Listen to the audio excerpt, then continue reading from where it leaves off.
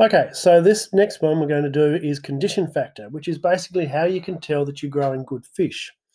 Now, the condition factor was developed by a Scottish zoologist, Thomas Fulton, back in 1902, and when he noticed that there was a direct relationship between the length of the fish and its weight.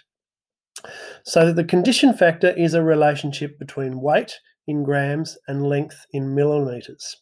And we use this formula. K, which is K for condition, equals 10 to the 5 times W over length cubed.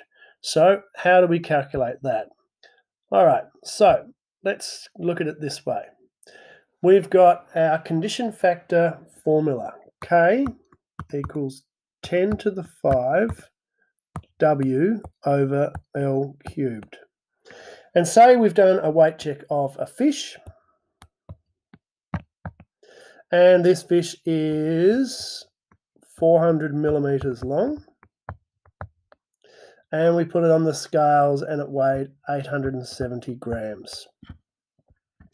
We plug this into this formula. Now, 10 to the 5 equals 10 times 10 times 10 5 times. So it's equivalent to 10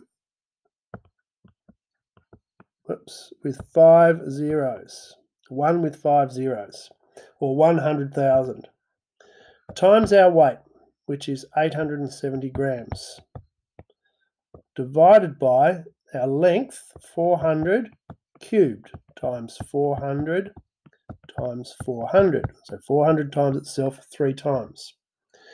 So therefore, K equals 87 million divided by 64 million. Okay, we plug that into our calculator and we see that K equals 1.359. Now we always round it to 2 decimal places, so K equals 1.36. So is that good or bad? Well, we have a chart to examine that. So let's go back and examine that chart and have a look at the fish, remembering that this K was 1.36. So here we go, back to our species, and here in the middle we have a trout, 400 millimeters, 870 grams, 1.36. It is in good condition.